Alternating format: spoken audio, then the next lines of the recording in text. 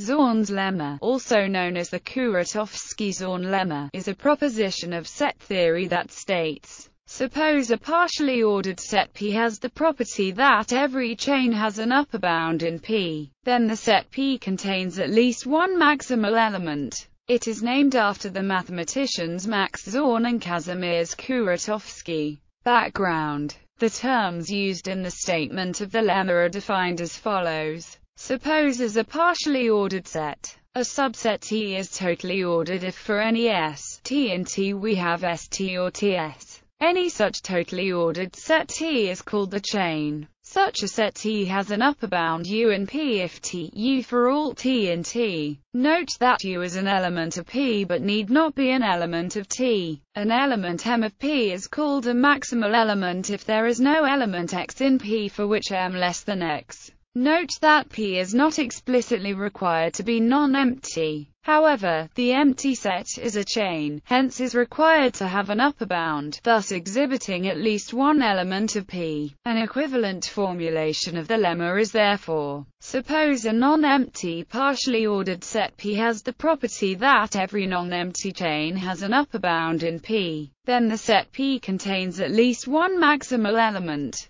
The distinction may seem subtle, but proofs involving Zorn's lemma often involve taking a union of some sort to produce an upper bound. The case of an empty chain, hence empty union, is a boundary case that is easily overlooked. Zorn's lemma is equivalent to the well-ordering theorem and the axiom of choice, in the sense that any one of them, together with the Zermelo-Fraenkel axioms of set theory, is sufficient to prove the others. It occurs in the proofs of several theorems of crucial importance, for instance the Hahn-Banach theorem in functional analysis, the theorem that every vector space has a basis, Tikhonov's theorem in topology stating that every product of compact spaces is compact, and the theorems in abstract algebra that every non-zero ring has a maximal ideal and that every field has an algebraic closure. Example: Zorn's lemma can be used to show that every non-trivial ring R with unity contains a maximal ideal.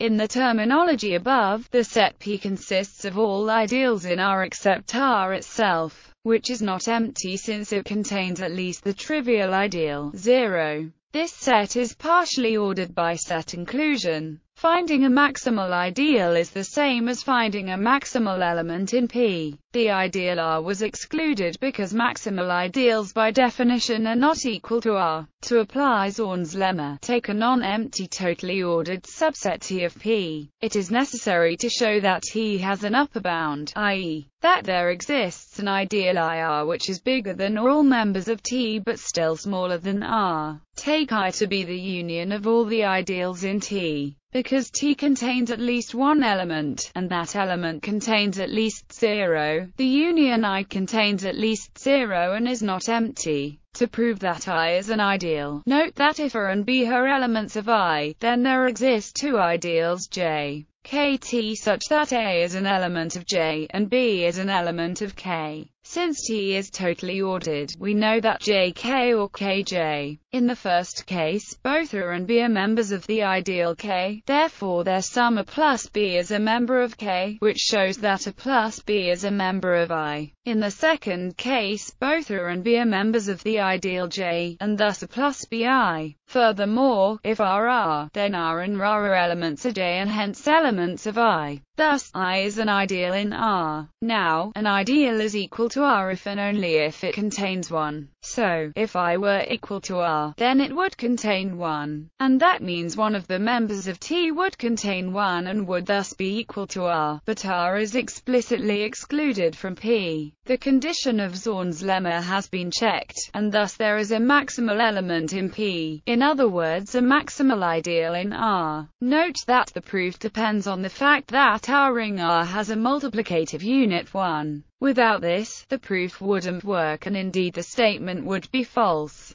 For example, the ring with its additive group and trivial multiplication has no maximal ideal. Its ideals are precisely the additive subgroups. The fact a group by a proper subgroup is a divisible group, hence certainly not finitely generated, hence has a proper non-trivial subgroup, which gives rise to a subgroup an ideal containing. Sketch of proof. A sketch of the proof of Zorn's lemma follows, assuming the axiom of choice. Suppose the lemma is false. For every totally ordered subset T, we may then define a bigger element B, because T has an upper bound, and that upper bound has a bigger element. To actually define the function B, we need to employ the axiom of choice. Using the function B, we are going to define elements A0 less than A1 less than A2 less than A3 less than. In P, this sequence is really long. The indices are not just the natural numbers, but all ordinals. In fact, the sequence is too long for the set P. There are too many ordinals, more than there are elements in any set, and the set P will be exhausted before long, and then we will run into the desired contradiction. The I are defined by transfinite recursion. We pick A0 in P arbitrary, and for any other ordinal W we set or equals B. Because the I are totally ordered, this is a well-founded definition. This proof shows that actually a slightly stronger version of Zorn's lemma is true. If P is a poset in which every well-ordered subset has an upper bound, and if X is any element of P, then P has a maximal element that is greater than or equal to X.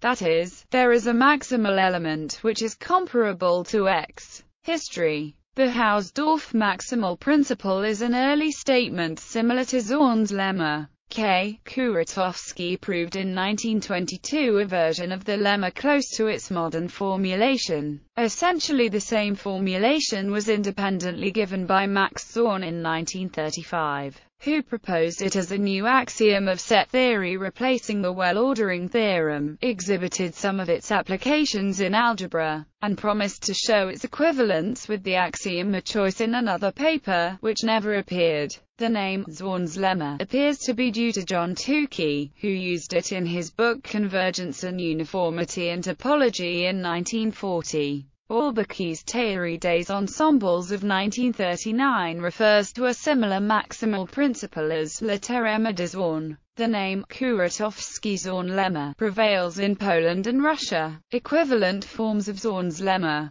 Zorn's lemma is equivalent to three main results. Hausdorff maximal principle, axiom of choice, well-ordering theorem. A well-known joke alluding to this equivalency is attributed to Jerry Boner. The axiom of choice is obviously true, the well-ordering principle obviously false, and who can tell about Zorn's lemma? Moreover, Zorn's lemma implies some major results in other mathematical areas. For example, Banach's extension theorem, which is used to prove one of the most fundamental results in functional analysis, the Hahn-Banach theorem. Every vector space has a Hamel basis, a result from linear algebra. Every commutative unital ring has a maximal ideal, a result from ring theory. Tikhonov's theorem in topology. In this sense, we see how Zorn's lemma can be seen as a powerful tool, especially in the sense of unified mathematics. In popular culture, the 1970 film, Zorn's Lemma, is named after the lemma. This lemma was referenced on The Simpsons on the episode, Bart's New Friend.